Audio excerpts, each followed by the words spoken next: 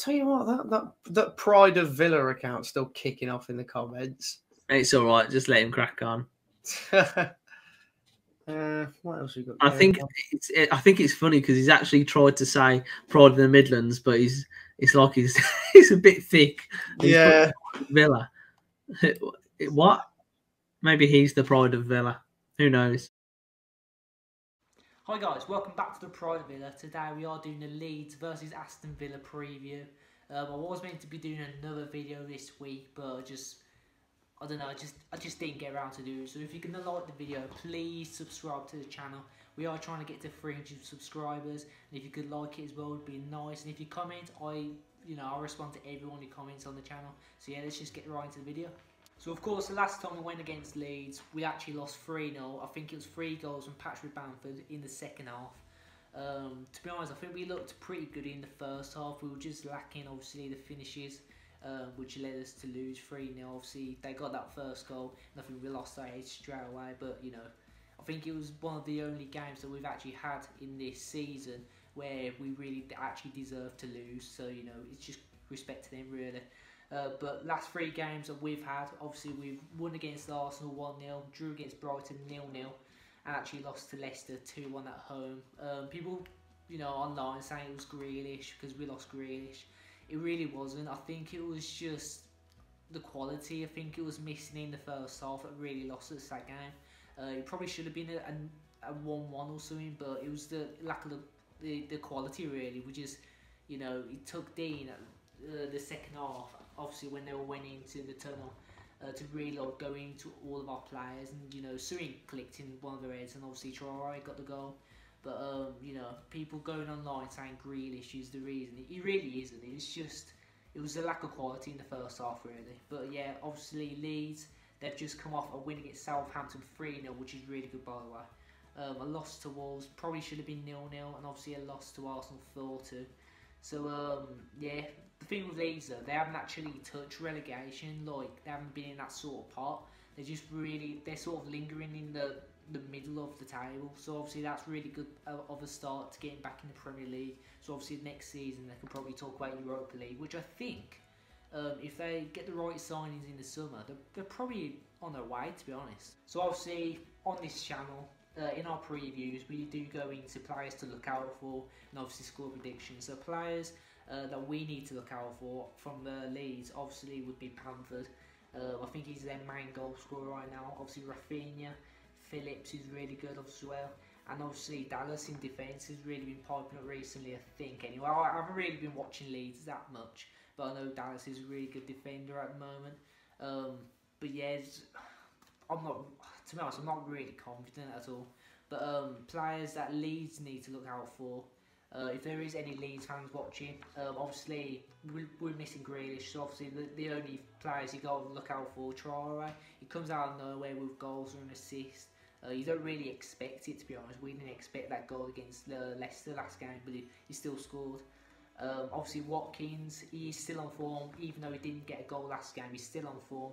I think he has around 12 goals right now, so it's really good. Obviously last season in the Championship when he was with Brentford, he got around 24, 26. So yeah, I think he'll get around 20 goals this season, to be honest. Obviously new names coming up, Sanson, Ramsey I'll put. I think Ramsey is definitely someone, you know, if we actually start him or something, I do believe he will get that goal. He hasn't got a goal yet, which is really weird by the way he plays, and he's really good. I think he had that one good chance against Chelsea that he should have actually scored, but other than them, you know, it hasn't really stuck to him, but he's really a decent player, to be honest. Of course, Martinez. Personally, I think he's the best goalkeeper in the league.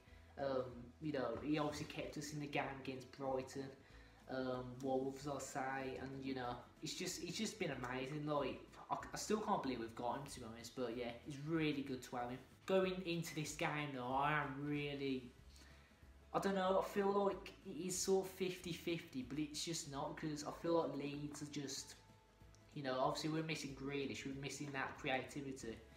Leeds are a very dominant team, so obviously they will take advantage of that, and you can't really blame them.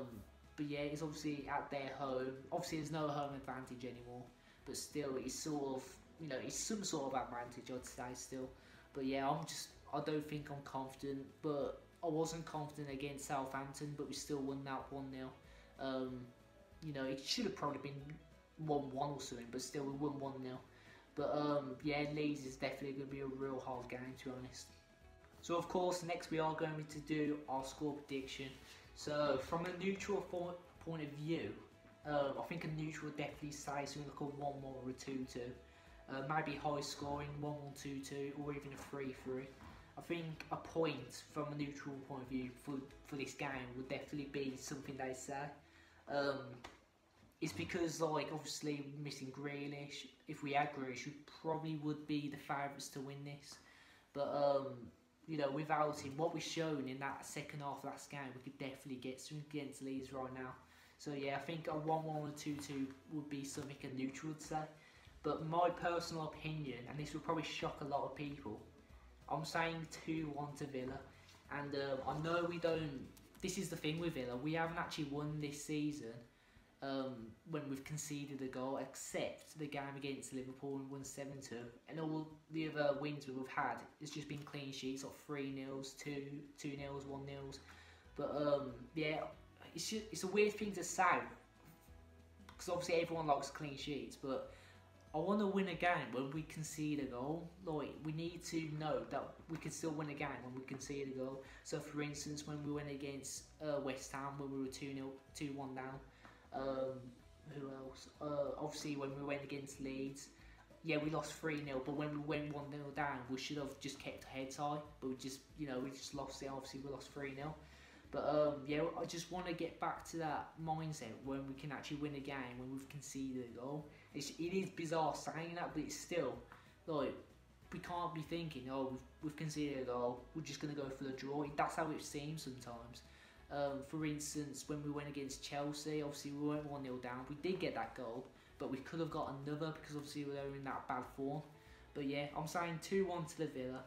That should put us on around 39 points, I'd say, so obviously hitting the 40 mark, which is really nice, because obviously last season we were only on 35 points altogether, just about staying up. So I hope you liked the video, guys. I know that intro, it was a bit of banter. I was just watching, I think his name's Brony Joe, live stream. He was obviously live streaming the Norwich game. Everyone knew they were going to lose that. I kept saying in the chat 3-1, and it actually happened at the end, which was really funny. And yeah, if you're going to like the video, guys, please subscribe. We are trying to get to 300 subscribers. And yeah, up the Villa with the Pride Villa. We'll see you in that instant match reaction.